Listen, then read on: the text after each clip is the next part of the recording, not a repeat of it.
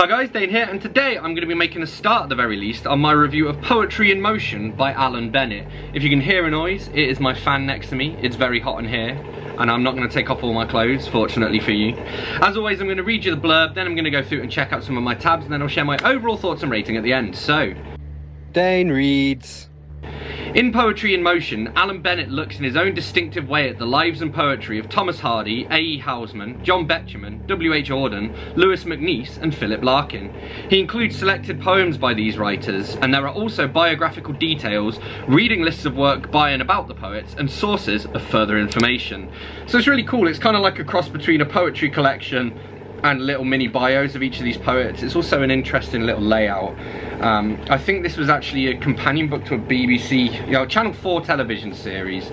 So yeah, this is from the introduction anyway. We'll go straight on him. So this is a quote from the politician Arthur Balfour, which reminded me of my friend Dave. I am more or less happy when being praised, not very uncomfortable when being abused, but I have moments of uneasiness when being explained. So we're going to take a look at Thomas Hardy, and I thought this was some fascinating information here. The second Mrs. Hardy might have known what was coming from the manner of Hardy's proposal. He had taken her to the churchyard to show her the grave of wife number one, and pointing to another vacant plot, he said, "That's for you." By this, she took it that he was proposing. Before they're anything else, if they're any good at all, most writers are absurd. Very true. And I've heard this fact before as well. Well, I don't know if it's a fact, it's more like a saying.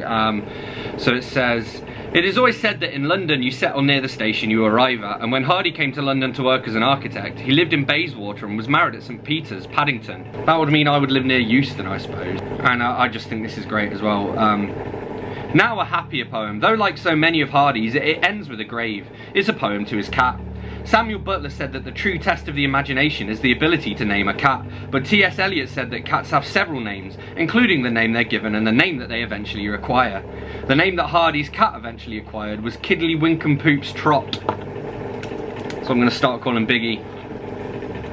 I mean, he's got like Biggs, Mr. Biggles, Biggie Boy. Alright, on to A.E. Housman, who I'd never really read before. There are poems from these poets as well, and I have tabbed one or two of them out. So this is about Housman. It says, "He liked tempting fate and often ran up the several flights of stairs to his room in the hope that he might have a heart attack when he got to the top." Interesting. Some more great quotes here. So, "By the time you have perfected a style of writing," said George Orwell, "you have always outgrown it. You spent 25 years learning to be yourself," said Auden, "and then you find you must now start learning not to be yourself." So we're going to move on to Louis McNeice? I don't actually know how to pronounce that. So it says, "McNeice died quite young in 1963, having caught pneumonia down a pothole in Yorkshire while recording authentic sound effects for one of his BBC programmes. That's dedication to his art, that. And I want to read his poem here, To Posterity. "When books have all seized up like the books in the graveyards, and reading and even speaking have been replaced by other, less difficult media, we wonder if you will find in flowers and fruit the same colour and taste they held for us for whom they were framed in words. And will your grass be green, your sky be blue, or will your birds be always wingless birds?" And moving on to Larkin, I like this line. It says, "Larkin is famous for his fear of death. He's also famous for his fear of life." There's a great quote here. He says, "It's a good job childhood is at the beginning of our lives. We'd never survive if it were in the middle." But he's also got 3 O's in the word good for some reason. I enjoyed this bit here as well. So it's talking about Betjeman. It goes, "Betjeman always had an eye for the forlorn and the unloved. Unloved buildings, unloved suburbs, aesthetic outcasts as well as emotional ones. Lord David Cecil was once giving a lecture on the pleasures of reading when, rather to his surprise, he saw Betjeman in the audience. Afterwards he thanked him for coming. 'Oh no, don't thank me,' said Betjeman. 'I thought it was the pleasures of reading.'" It says, "Betjeman, unlike many of his contemporaries, wasn't homosexual, but he did make a tentative stab at conforming in this regard. Indeed, on one occasion, he said to Hugh Gateskill, 'Do you mind if I put my hand on your bottom?' The future leader of the Labour Party sighed and said, 'Well, if you must.'" So continuing with Philip Larkin, we have "This Be the Verse," which is one of his famous ones. I really enjoy it. "They fuck you up, your mum and dad. They may not mean to, but they do. They fill you with the faults they had and add some extra just for you. But they were fucked up in their turn by fools in old-style hats and coats, who half the time were soppy stern and half at one another's throats.